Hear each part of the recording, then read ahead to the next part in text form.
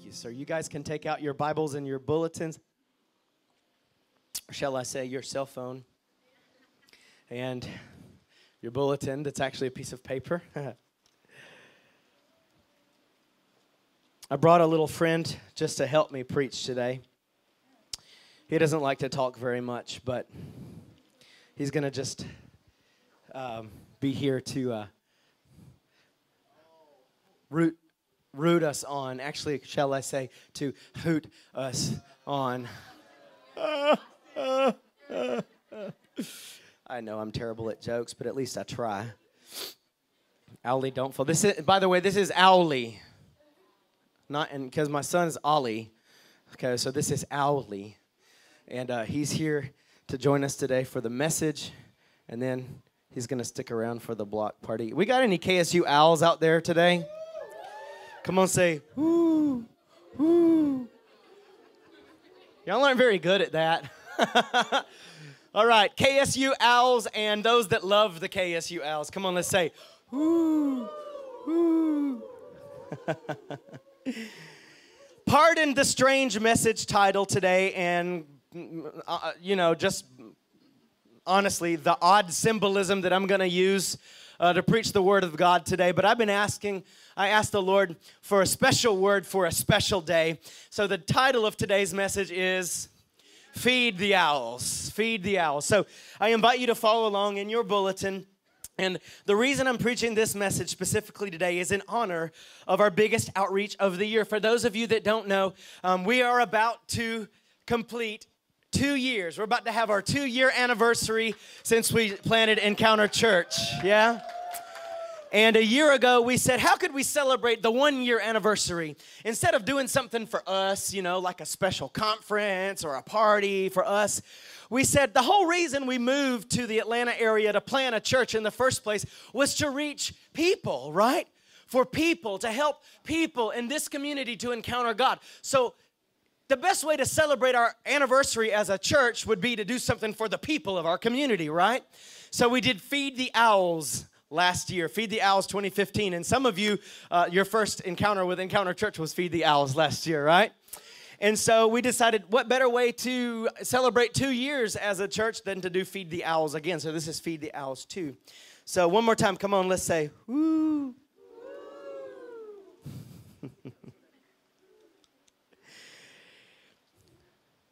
Let's talk a little bit about owls. I thought and prayed through this for about 3 days before I could decide what in the world I wanted to say to Encounter Church on Feed the Owls Day, okay? So let's just talk a little bit about owls. I studied about owls, right? Scientifically and biologically and biblically what owls mean, kind of their symbolism, okay? So just a few things. I know that a lot of you know a lot of this stuff. Some of it might be new to you, but owls have big eyes and big ears. Owls have big eyes and big ears. I think we all knew about the eyes, but have you ever paid attention to the fact that owls also have big ears? And in some species of owls, you can see their big ears. In some species, you can't really see how big their ears are, but the ear itself, the inner ear, is very big and strong, okay? Another thing about owls is that they have a particularly strong grip. They can hold on really, really tight. You ever seen an owl perched up in a tree? Those are some big animals with their tiny little legs holding on tight, holding their whole body up on a limb, right? So they have big eyes, they have big ears, and they have a very, very strong grip. I'm gonna read you just a couple more things, and I'm gonna read you a little excerpt from an article about owls, okay? Another thing about owls is that they are lonely and they are solitary most of the time, okay? They're kind of loners. Another thing is that they are known as, this is their nickname, they are the hunters of the night, okay? Like we have eagles and hawks and falcons that are the hunters of the daylight hours. Owls are the hunters of the night. They scavenge at night for their food. They hunt at night. So let me just read you this. You guys ready just to hear a little bit of scientific, biological information, a little bit more about owls? It's quick, okay? A volume could be written on the eye of an owl. Perhaps its most wonderful feature being in the power of the bird to enlarge its iris if it wishes more distinct vision. Owls can control, they can like go from zoom in to zoom out vision like at will. They have this incredible eye, okay? We could read another whole article on the prominent and peculiar auditory parts. They can hear what pretty much no other animal can hear. They have an extreme keen sense of both vision and hearing, okay? So that's owls. With almost all owls, the feet are so arranged that the 2 toes can be turned forward and 2 backward, okay? They have 4, so they literally can do this, 2 forward, and then I can't do it because I'm not an owl, but they can turn 2 of their toes around to the back to hold on really, really, really tight to the branch. This reinforces their grip and gives it an extra toe, an unusual strength of foot. They are all night hunters, taking the prey to be found in the darkness. And the owl has, this is really important. The owl was very numerous in all of history in caves, ruins, specifically ruined temples, okay, and in the ruins of old cities. The owl is given a special place in the Bible. And when I say special, I don't mean that in a positive sense. Because it was considered unfit for food. If you've ever read the Old Testament, you've read the word unclean, okay? Unfit for food, and because people dreaded their dreadful, scary whoo at night. People were terrified of owls, okay? They're creatures of darkness. Now, in the world of philosophy, owls are considered a symbol of wisdom, right? The Bible doesn't paint such a positive picture of owls. Now, we know that as creatures that God made, there's absolutely nothing wrong with owls, right? Owls, just like there's nothing wrong with snakes. Some people would beg to differ, right? But it's symbolic in the Bible, the snake, the serpent, the devil. But God doesn't hate the snakes he created. He doesn't hate owls. He made them. But what they symbolize in the Bible is not something very happy or positive, okay? Just tell your neighbor, it's not a pretty picture. Psalm chapter 102, let's just run through some scriptures that the Bible mentions owls in, and you'll see what I'm talking about. I am like a desert owl of the wilderness, like an owl of the waste places. Isaiah 34:11 this is describing the ruins, okay? Some ancient ruins, and it says, but the hawk and the porcupine shall possess it, and the owl and the raven shall dwell in it. He shall stretch the line of confusion over it, and the plumb line of emptiness. Poor owls. Leviticus 11:13 through 19. These are the birds that are detestable. Come on, say detestable. This is that word unclean in the Bible, okay? Come on, say detestable. Unclean. Not useful. Yikes. Not useful, okay? To you. You must never eat them. You must never use them for anything, okay? They're not useful. The griffin vulture, the bearded vulture, the black vulture, the kite, falcons of all kinds. Man, Atlanta is just not doing so well today, right? Falcons of all kinds, ravens of all kinds, the eagle owl, the short-eared owl, the seagull, hawks of all kinds, the little owl, the cormorant, the great owl, the barn owl, the desert owl, the Egyptian vulture, the stork, herons of all kinds, the hoopie, and the bat.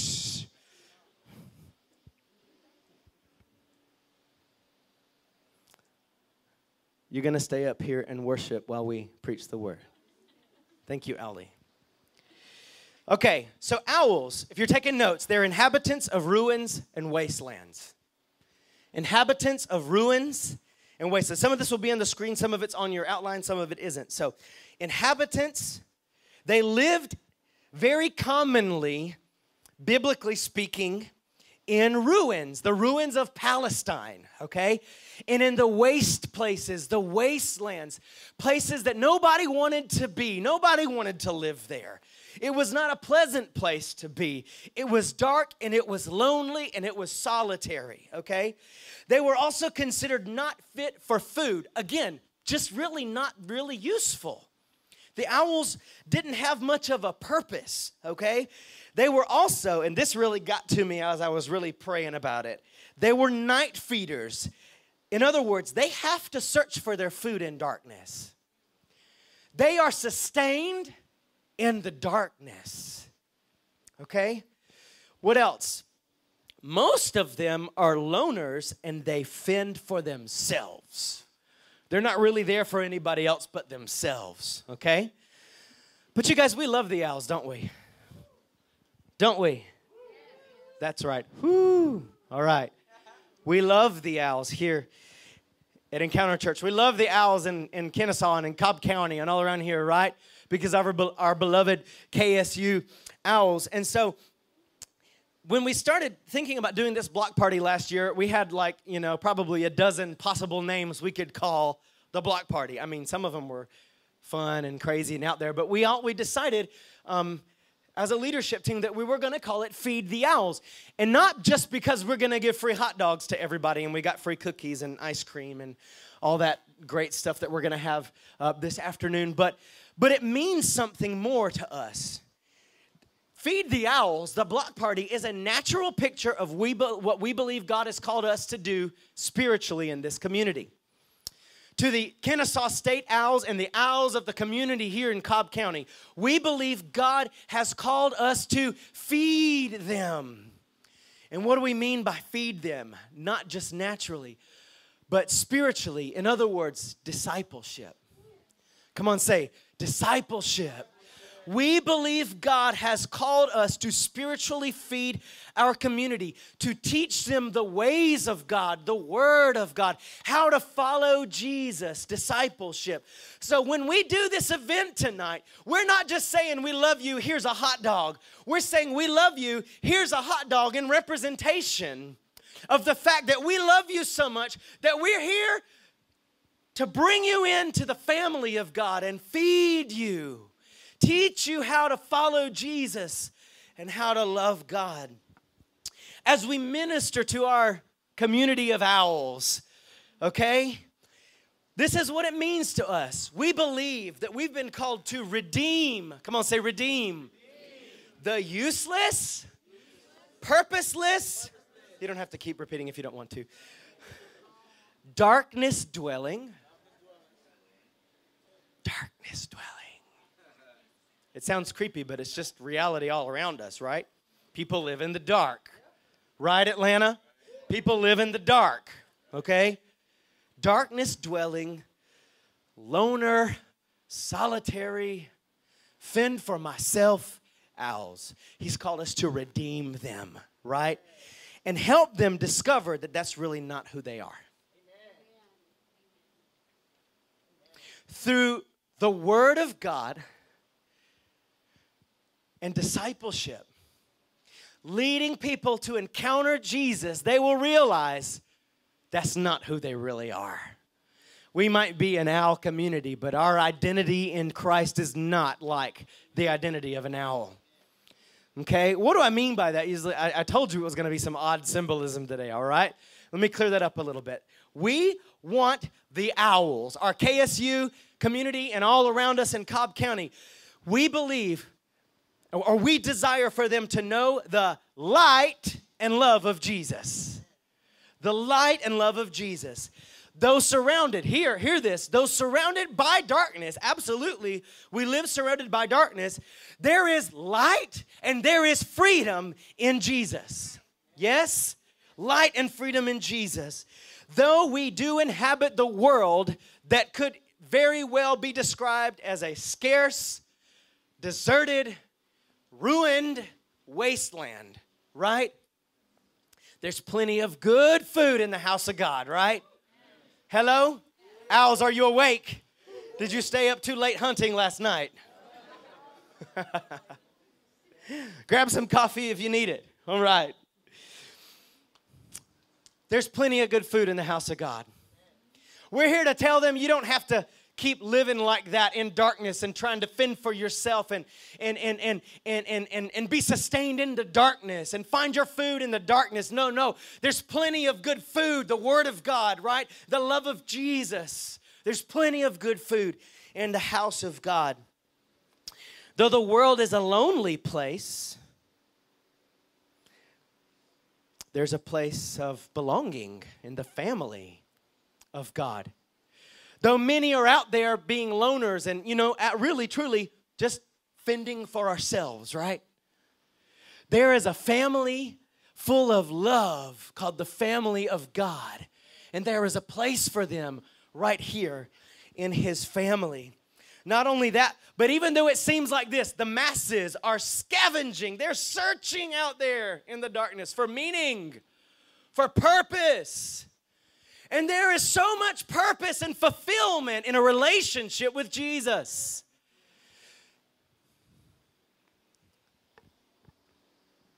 I also believe that these redeemed owls, you guys all right? These redeemed owls are going to use their big redeemed eyes. Come on, open them wide. Eyes, vision. These owls, our community, as it encounters Jesus, are going to use their big redeemed eyes to have big vision from God, and their big redeemed ears to have a great understanding of the Word of God, and their big redeemed strong grip to be strong, radical, committed, devoted disciples of Jesus who will not be moved by the world or by darkness. I believe it. That's who we are called to reach. So if you ever wondered why in the world we called it Feed the Owls, that's why. Let's go to our main story today in the Bible. It's in Mark chapter 5, and I, just for the sake of today, have renamed this story Jesus Feeds an Owl. Okay? Jesus feeds an owl. I invite you to follow along in your Bible or along on the screen. So they arrived at the other side of the lake, the region of the Gerasenes, and when Jesus climbed out of the boat, a man possessed by an evil spirit came out from a cemetery to meet him. This man lived among the burial caves. Come on, somebody say, whoo. And so this guy lived in caves around the cemetery. Sound like an owl to you? Sounds like an owl to me. And it says he could no longer be restrained, even with a chain. Whenever he was put into chains and shackles, as he often was, people tried to chain him up and shackle him down so that, they were trying to change him. They were trying to help him, or they were trying to, fend for themselves, right? They were trying to make sure he didn't hurt them. It says he snapped the chains from his wrist and smashed the shackles. No one was strong enough to subdue him. Day and night he wandered among the burial caves and in the hills, howling and cutting himself with sharp stones. When Jesus was still some distance away, the man saw him, ran to meet him, and bowed low before him. Who ran to meet him? The demons in this man or this man? It was the man. It says he ran to Jesus. Because you guys, listen, it doesn't matter how lost or how bound up people are. They know when they see Jesus, there's something that they need. He ran to Jesus. Okay? And it says he bowed low before him. And then verse 7, with a shriek, he screamed. The demons started taking over. Why are you interfering with me, Jesus, Son of the Most High God? They knew what was about to happen, y'all. Okay? In the name of God. They tried to get even religious on Jesus. Come on, that's just dumb, right? For those of you that didn't know, the devil is religious, okay? I beg you, don't torture me. For Jesus had already said to the spirit, come out of the man, you evil spirit. So the man, you kind of have to read this and think of it in order, right? The man ran to Jesus, bowed low before him, and Jesus rebuked the evil spirit, and then the demons started talking, okay? All right? And they started getting all weird on Jesus, and then Jesus demanded, what's your name? As if he didn't know. He just wanted them to say it, right? He wanted us to know. He wanted us to understand.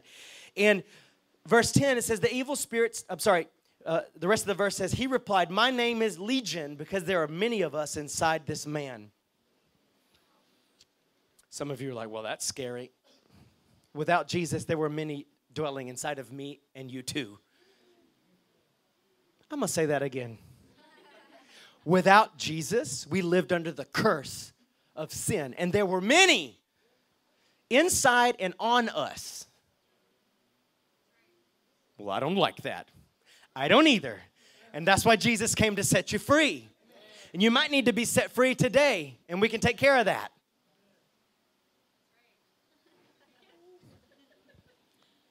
There's a couple not happy in here. That's all right. You're fixing to get real happy. There happened to be a large herd of pigs feeding. Verse 10, the evil spirits begged him again and again not to send them some distant place, okay? There happened to be a large herd of pigs feeding on the hillside nearby. Send us into those pigs, the spirits begged.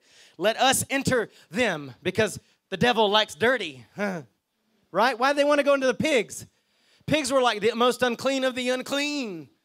Okay, in that culture, they wanted dirty. The devil likes dirty. If you find yourself in dirtiness and nastiness and filth and perversion, that's the devil. That's what he likes. That's where he likes to live. Okay? Verse 13, and Jesus gave him permission. So the evil spirits came out of the man and entered the pigs, and the entire herd of about 2,000 pigs plunged down the deep hillside and into the lake and drowned in the water, because that is exactly what the devil wants to do with you. He wants to kill you. Okay? Verse 14, the herdsmen fled to the nearby town and surrounding countryside, spreading the news as they ran. People rushed out to see what had happened. A crowd soon gathered around Jesus, and they saw the man who had been possessed by the legion of demons. He was sitting there fully clothed and perfectly sane. He didn't get a little bit better. Fully clothed, he ran around naked and dirty and in the caves, fully clothed and perfectly sane. And it says they were afraid. I'm not sure that that was the right reaction. I mean, yes, when God does things, we should be in awe. Oh, my God. But these people, we keep reading, they wanted Jesus to leave. Because some people just don't like change. Okay? We talk about, I want to be free and delivered and woo, no more chains and break the chains. And then when you realize it means there's a big change coming. No, Jesus, you might want to go on to the next town. Okay, what verse are we on? Verse 16, those who had seen what happened told the others about the demon-possessed man and the pigs. And the crowd began pleading with Jesus to go away and leave them alone. As Jesus was getting into the boat, the man who had been demon-possessed begged to go with him, but Jesus said, no, go home to your family and tell them everything the Lord has done for you and how merciful he has been. So the man started off to visit the 10 towns of that region and began to proclaim the great things Jesus had done for him. And everyone was amazed at what he told them. 3 things that happen in an encounter with Jesus. 3 things that happen. This is the gospel of Jesus. This is the power of the gospel of Jesus. This is the power that is released in somebody's life when they encounter Jesus for real. 3 things, and then we're going to go through them real quick. The gospel of Jesus changes the unchangeable, heals the incurable, and redeems the unredeemable.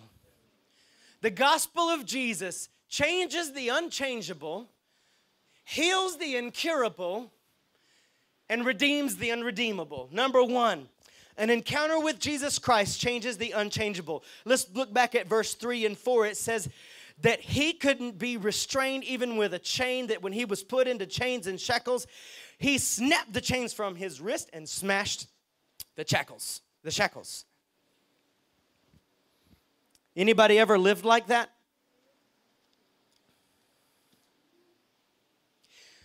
This is what it looks like.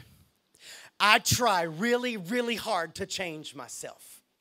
Or, even better, other people try to change me. Or I look to other people to help me change. I'm really hopeless and I'm really helpless to help myself, but I try anyway. Chains and shackles represent those things that we do ourselves in our flesh and with our religion and with the help of others to try to get better, but we just can't. Because sooner or later, no matter how hard that restraint is, no matter how hard somebody tries to help us, boom, it gets broken, and there we are again in a mess. Right? Anybody ever experienced that? The message of the cross can set us free from helplessness and hopelessness. Those things that I have unsuccessfully tried to change and correct by myself can be changed in an instant by the power of the cross.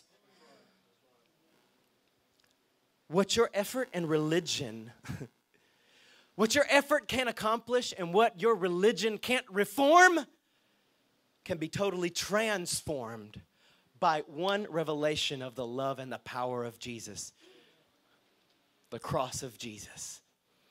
What you could never do to make yourself better, when you see Jesus already paid the full price on the cross to set you free, what was unchangeable gets changed like that. The gospel changes us. Number 2, the gospel of Jesus heals the incurable. What am I saying here? Verse 5, day and night he wandered among the burial graves and in the hills, howling, and what was he doing? Cutting himself. Not other people. Nobody else was hurting him. It says he was wounding, he was abusing himself. He was right. I mean, get rid of this thing because in 5 seconds it will self-destruct, right? He was self-destructing. Sin has distorted our true identity. Get this today. Sin has distorted our true identity because our true identity is who God made us to be, right? God did not make this man this way. Okay? Well, I was born this way. No, you weren't. Look at me. No, you were not born that way. If you are self-destructing, no, you were not born that way. It's because we were born into this world of sin and we chose to sin and rebel against God that our life is now suffering the consequences of that. And our identity, the identity that God created us with, that the Bible says is in His image, created in the image of God, that's been distorted. And slowly but surely, through sinful habits, we wound ourselves and eventually self-destruct. That's the way sin works. Say it's the devil. Yes, it's the devil, absolutely. But when we give a place to the devil, and we agree with him, and we let him in our life, and we say yes to what he says, then we just start destroying ourselves. Little by little, we create these sinful habits, and little by little by little, we just destroy ourselves. Okay? Self-destruction. But the gospel sets us free from those sinful habits. Hello? Jesus didn't come just to forgive you. He came to set you free and deliver you. To set you free from those habits that are destroying you. That's the power of the gospel. Jesus didn't come pay the price for sin just to be nice. Or even just to say, I'm not going to hold it against you anymore. He went to the cross and he carried sin upon his own back, upon his own self, to the point where God turned his back on him. Yes, to set us free from the consequence of judgment. Yes, but also the Bible says he broke the power of sin from over our lives. We no longer have to live as slaves of sin. We've now become slaves of righteousness unto God. The gospel sets us free from those sinful habits that are slowly but surely destroying us. And how does it happen? It's really powerful what he does. When we encounter the love of Jesus, owls, we begin to realize our true value before God. What we're really worth. And as we see that, our hearts that are broken and our big mess begins to be healed. Now listen to this. When I begin to discover my true identity in Christ, that I am not my addiction, that I am not my depression, that I am not sexual immorality, I am not the liar I am not, you name it, okay? When I begin to realize that's not me, the real me is in Jesus and in who He says I am, not only do I get set free from bad, destructive habits, but I start learning new ones. These are called spiritual disciplines, okay? We talk about it all the time, reading the Word of God, praying in the Spirit, worship, fellowship, discipleship. I begin to learn new habits, and these new habits replace those old habits, and instead of self-destructing, I'm propelled into health. I get pushed into life, real life, abundant life. And what used to be a mess begins to get put together again the way He meant originally. I begin to learn new life-giving habits that renew my perspective and then propel me forward into my destiny. Did you know there's a destiny for you? God has a plan for you. He has a destiny for you. He has a purpose for you. And you were self-destructing. I was self-destructing through my own sinful habits. I was never going to get there. I was never going to fulfill my destiny as long as I was self-destructing. But when I encountered the cross of Jesus, when I encountered the love of Jesus, I began to realize who I really am to Him. That that's not me, but that who I see in the Bible, that's me. Who Jesus says I am, that's me. All those promises I see in the Word of God, that's me. I begin to renew my perspective, and as I begin to renew my perspective, my habits begin to change, and they went from being bad habits to good habits to better habits to even better habits. And those new habits, and I don't mean you need to get good habits, like, I don't mean like self-help kind of stuff. This is the best self-help you can get. Getting the Word of God in you and getting discipled and praying in the Holy Spirit and worshiping and being in the presence of the Lord and having a daily devotional. With those habits do the exact opposite of self-destruct. They make you self-propel. Is everybody all right? You're going to like number 3 better than number 1 and 2. The gospel, if we really believe it, changes the unchangeable and heals the incurable. Number 3, redeems the unredeemable. Verse 15 through 20 talk about what happened to this man. It said the crowd came and they saw what had happened, and he used to be possessed and crazy and loco, and then all of a sudden and running around naked and all this kind of stuff and cutting himself and howling and acting like an animal. And then they see him, all of a sudden, he's there with Jesus sitting down. He's got his clothes on. Thank you, Jesus. He's got his clothes on, and he's totally sane. He's a totally normal, healthy person. Like that. The gospel of Jesus redeems the unredeemable. What am I saying? He will turn your mess into a testimony. He will turn the mess that you and I have made of our life into a story that will inspire hope in other people. That will let other people know there is hope for me. He redeems the unredeemable. Most people probably thought, I know I would have thought, that this poor soul living in the caves, I would have probably given him up as a lost cause. Like he is off the deep end, never coming back, crazy, right? The devil has got a hold on him, and he's gone. And Jesus didn't see him that way. There is no lost cause to Jesus. And the gospel has the power to take somebody who's made an absolute mess of their life. Come on, somebody say, that's me. And give them a testimony that will impact others. The enemy wanted to destroy you, but God wants to take what the enemy meant to destroy you to turn it into a story. Okay? To help others and give them hope. The enemy works in darkness, but these redeemed owls here at Encounter Church, and all of those we're called to reach, we are going into the darkness and rescuing people out of there. How? With our story. We can tell the story, the gospel, the cross, Jesus, the resurrection, He's alive.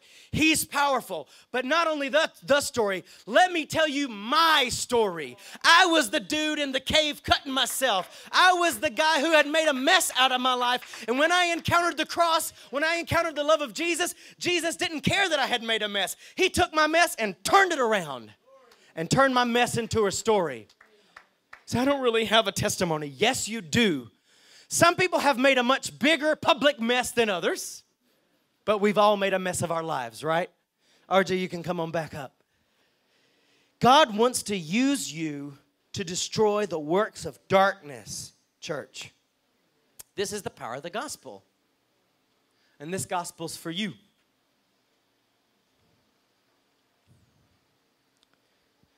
Why are we doing Feed the Owls?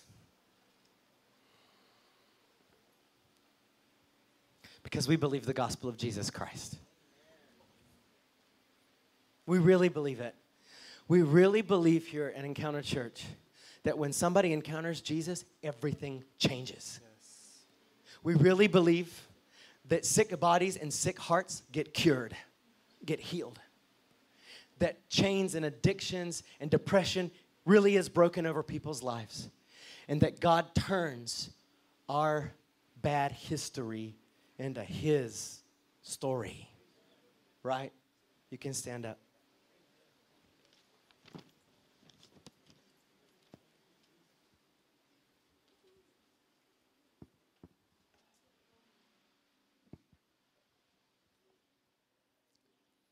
Do you need Jesus today? I know I do.